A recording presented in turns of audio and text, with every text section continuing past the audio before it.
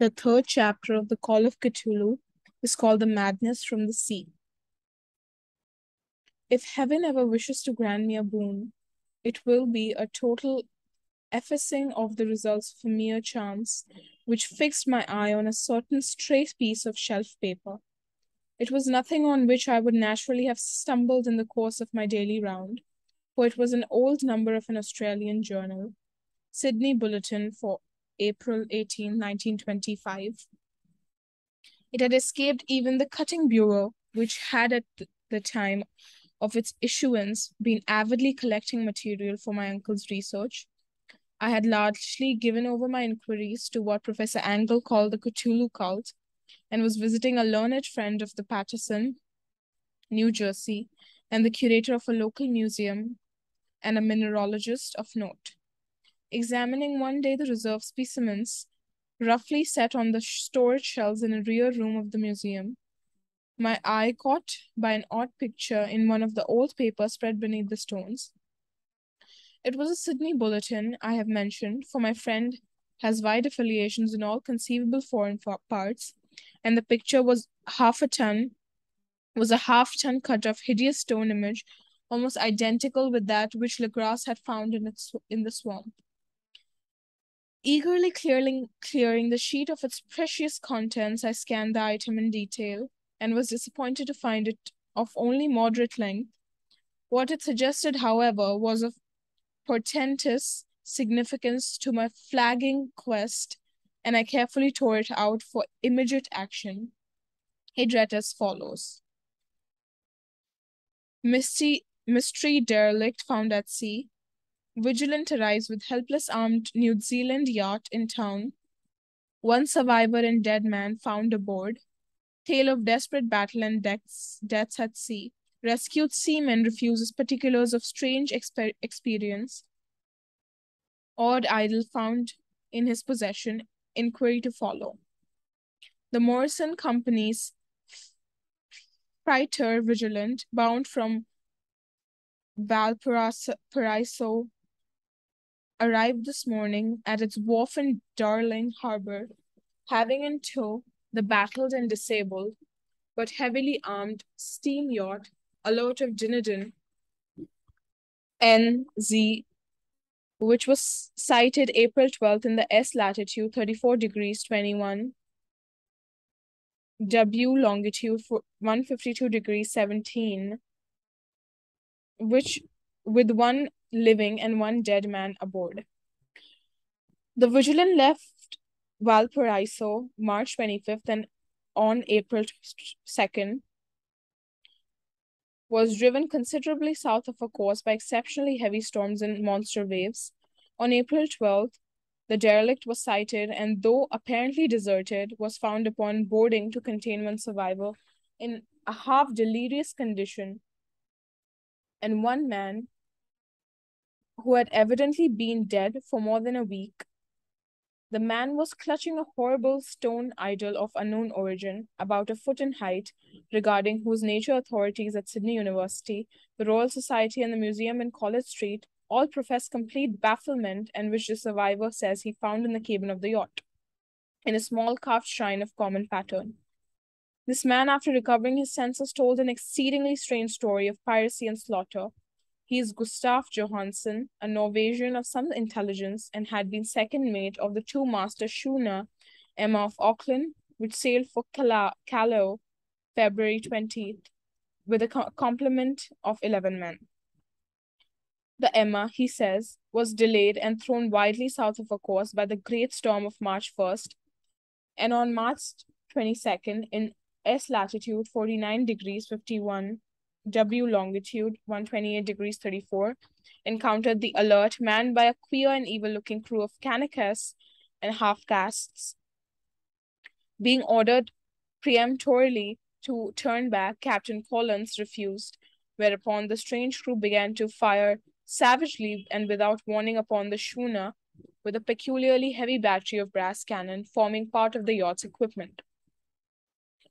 The Emma's men showed fight, says the survivor, and though the schooner began to sink from shots beneath the waterline, They managed to heave alongside the enemy and board her. Grappling with the savage crew on the yacht's deck and being forced to kill them all, the number being slightly superior because of their particularly aberrant and desperate, though rather clumsy mode of fighting. 3 of Emma's men, including Captain Collins and First Mate Green, were killed, and the remaining 8 under Second Mate Johansson proceeded to navigate the captured yacht, going ahead in their original direction to see if any of their ordering back had existed. The next day, it appears, they raced and landed on a small island, although none is known to exist in that part of the ocean, and 6 of the men somehow died ashore. Though Johansson is queerly reticent about this part of the story and speaks only of their falling into a rock chasm. Later, it seems, he and one companion boarded the yacht and tried to manage her, but were beaten about by the storm of April 2nd. From that time till his rescue on the 12th, the man remembers little, and he does not even recall when William Bryden, his companion, died. Bryden's death reveals no apparent cause and was probably due to excitement or exposure. Cable devices from Dunedin report that the Alert was well known there as an island trader and bore an evil reputation along the waterfront.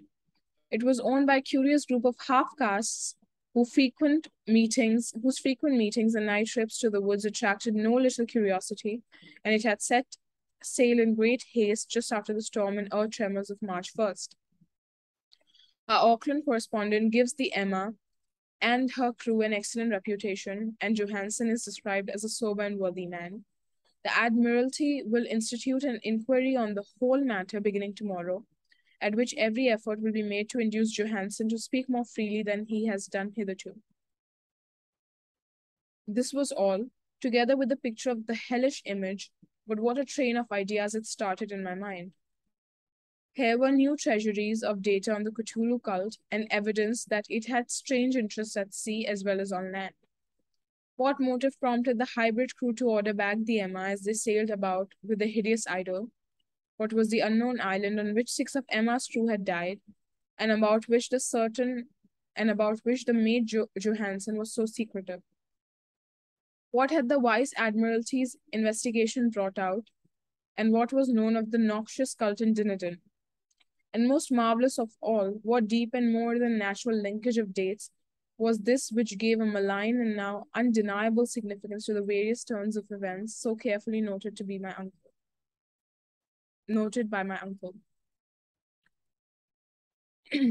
March 1st or February 28th, according to the international dateline, the earthquake and storm had come. From Dunedin, the Alert and her noisome crew had darted eagerly forth as if imperiously summoned. And on the other side of the earth, poets and artists had begun to dream of a strange, dank cyclopean city, whilst a young sculptor had molded in his sleep the form of the dreaded Cthulhu. March 23rd, the crew of the Emma landed on an unknown island and left 6 men dead.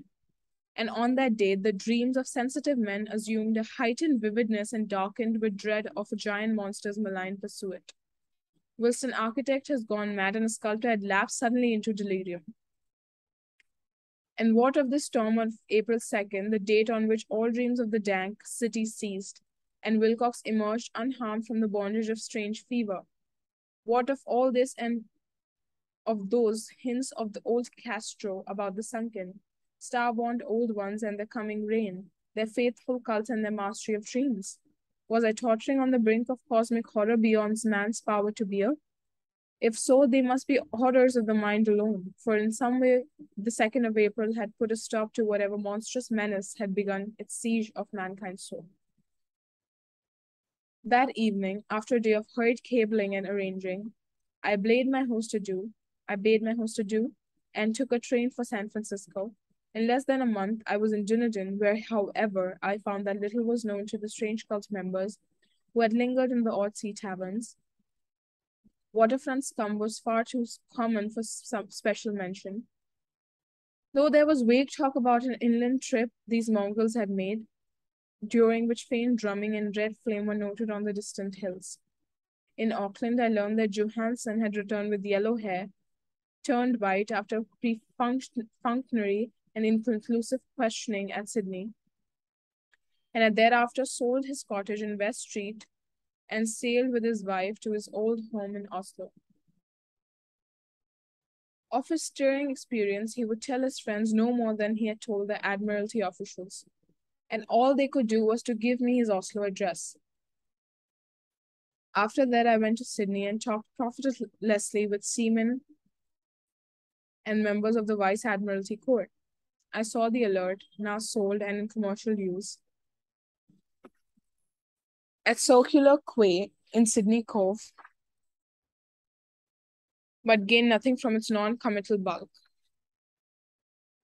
The crouching image, with its cuttlefish head, dragon body, scaly wings, and aeroglyphed pedestal, was preserved in the museum at Hyde Park. And I studied it long and well, finding it a thing of balefully exquisite workmanship, and with the same utter mystery, terrible antiquity, and unearthly strangeness of material, which I had noted in Legras's smaller specimen. Geologists and the curator told me had found it in a monstrous puzzle, for they vowed the world held no rock like it. Then I thought with a shudder of what old Castro had told Legras about the primal great ones. They had come from the stars and had brought their images with them. Shaken with such a mental revolution as I had never before known, I now resolved to visit Maid Johansen in Oslo. Sailing for London, I re-embarked at once for the Norwegian capital, and one autumn day landed at the trim wharves in the shadow of Edgeburg. Johansen's address, I discovered, lay in the old town of King Harald Hardrada, which kept alive in the name of Oslo during all the centuries that the greater city masqueraded as Christiania.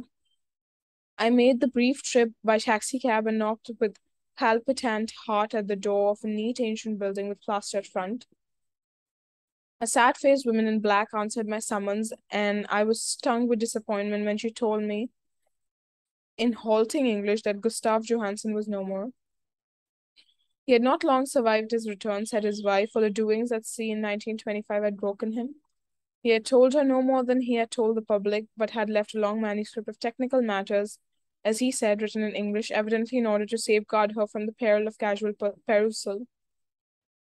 During a walk through a narrow lane near the Gothenburg dock, a bundle of papers falling from the attic window had knocked him down. Two Lascar sailors at once helped him to his feet, but before the ambulance could reach him, he was dead. Physicians found no adequate cause for the end and laid to the heart trouble and a weakened constitution.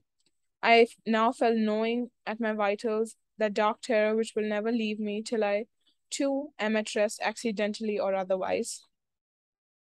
Persuading the widow that my connection with her husband's technical matters was sufficient to entitle me to his manuscript, I bore the document away and began to read it on the London boat. It was a simple, rambling thing, a naive sailor's effort at a post-facto diary, and strove to recall day by day that last awful voyage. I can not attempt to transcribe it verbatim in all its cloudiness and redundance, but I will tell it just enough to show why the sound of the water against the vessel's sides becomes so unendurable to me that I stop my ears with cotton. Johansen, thank God, did not know quite well, even though he saw the city and the thing. But I shall never sleep calmly again when I think of the horrors that lurk ceaselessly behind life and time and space, and of those unhallowed blasphemies from elder stars which dream beneath the sea, known and favored by a nightmare cult ready and eager to loose them on the world whenever another earthquake shall heave their monstrous stone city again to the sun and air. Johansen's voyage had begun just as he told it to the Vice Admiralty, the Emma, in ballast, and cleared Auckland on February 20th, and had felt the full force of the earthquake-born tempest which must have heaved up from the sea bottom the horrors that filled men's dreams. Once more under control, the ship was making good progress when held up by the Alert on March 22nd, and I could feel the mate's regret as he wrote of bombardment and sinking. Of the swarthy cult finds on the Alert, he speaks with significant horror. There were some peculiarly abominable qualities about them, which made their destruction seem almost a duty, and Johansen shows ingenious wonder at the charge of ruthlessness brought against his party during the proceedings of the of inquiry. Then, driven ahead by curiosity in their captured yacht under Johansen's command, the men sight a great stone pillar sticking out of the sea, and in S latitude 47 degrees 9 W west longitude 126 degrees 43, come upon a coastline of mingled mud, ooze, and beady cyclopean masonry, which can be nothing less than the tangible substance of Earth's supreme terror, nightmare corpse city of Relais, that was built in measureless eons behind history by the vast, loathsome shapes that seep down from the dark stars.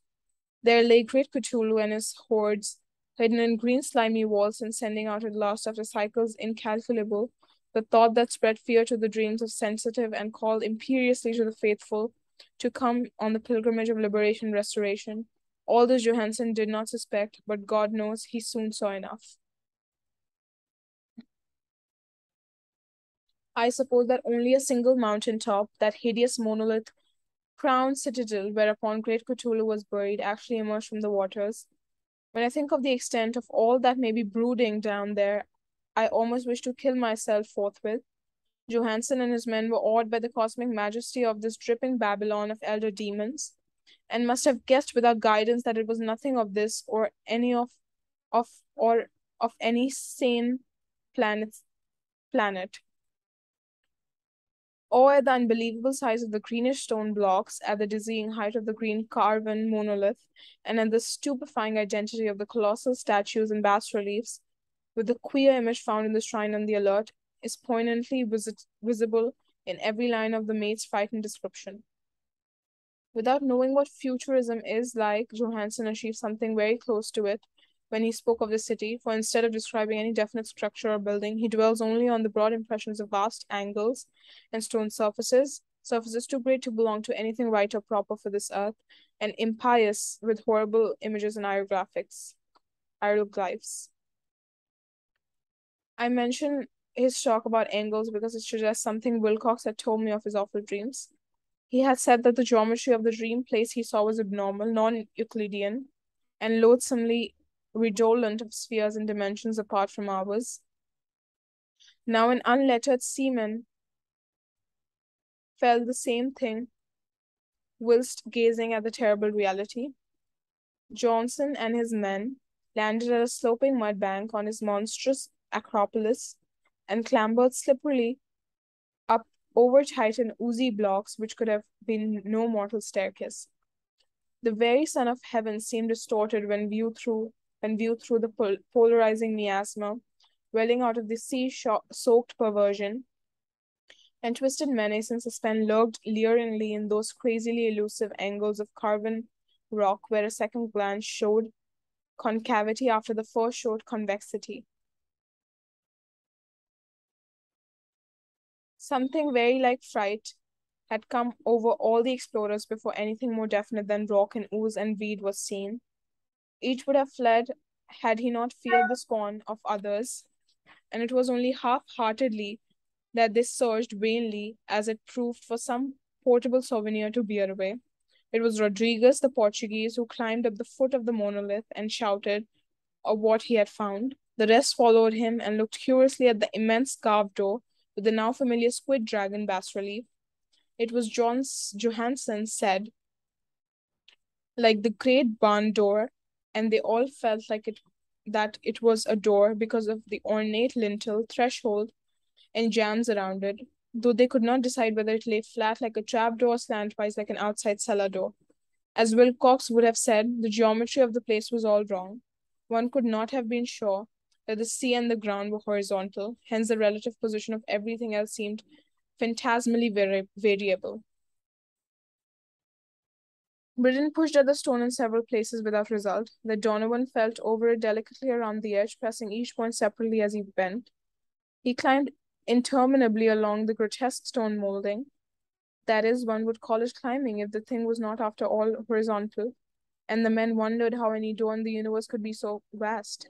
Then, very softly and slowly, the acre grade panel began to give inward at the top, and they saw that it was balanced.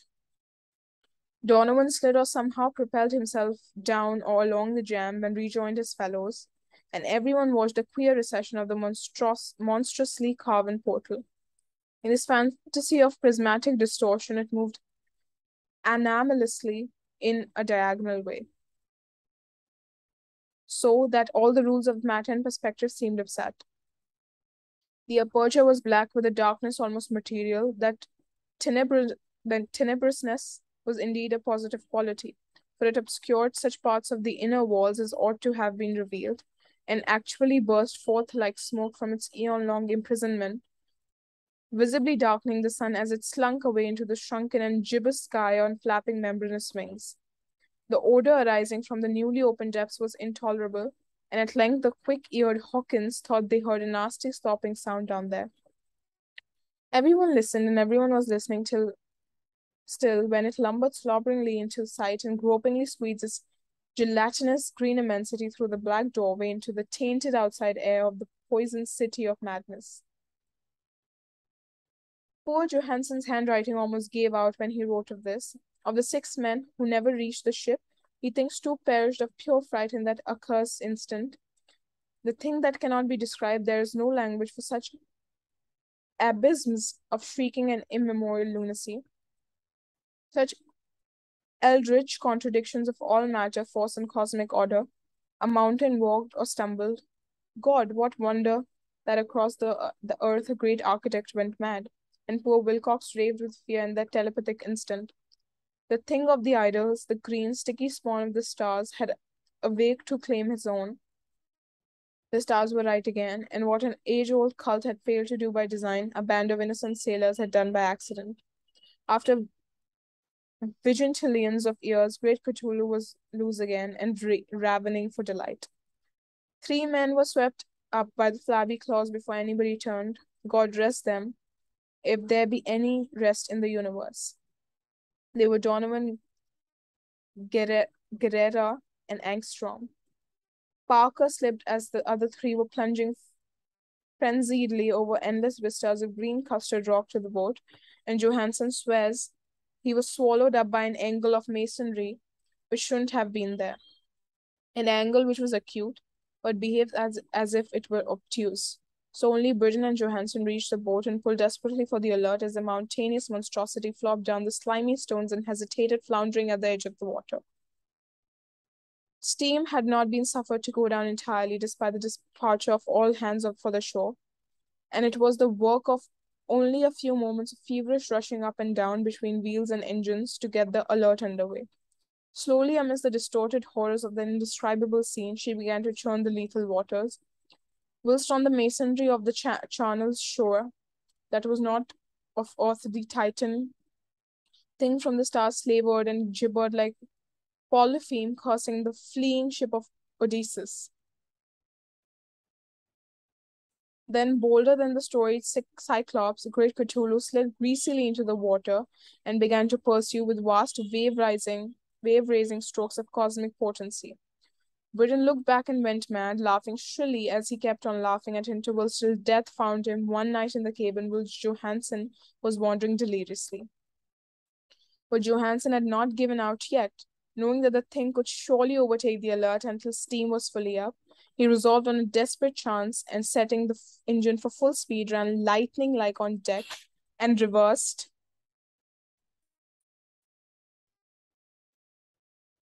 But Johansen had not given out yet.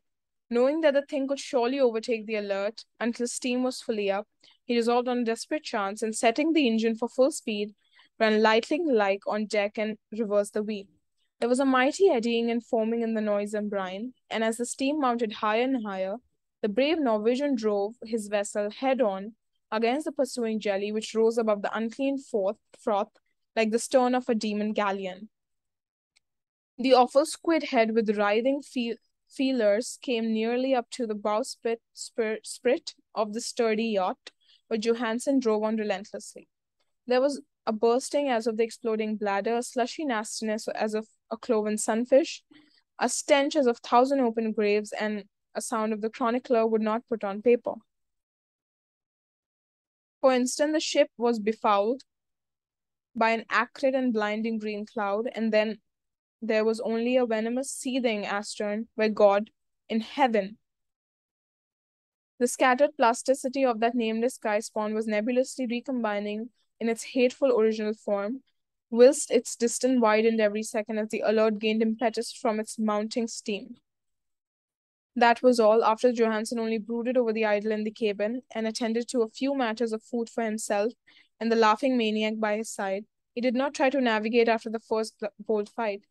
The reaction had taken something out of his soul. Then came the storm of April 2nd, and a gathering of the clouds about his consciousness. There's a sense of spectral whirling around the liquid gulfs of infinity, of dizzying rides through reeling universes on a comet's tail, and of hysterical plunges from the pit to the moon and from the moon back again to the pit, all livened by a cachinnating chorus of the distorted, hilarious elder gods and the green bat-winged mocking imps of Tartarus. Out of that dream came rescue, the Vigilant, the Vice Admiralty Court, the streets of Dunedin, and the long voyage back home to the old house by the Edgework. He could not tell. They would not think him mad.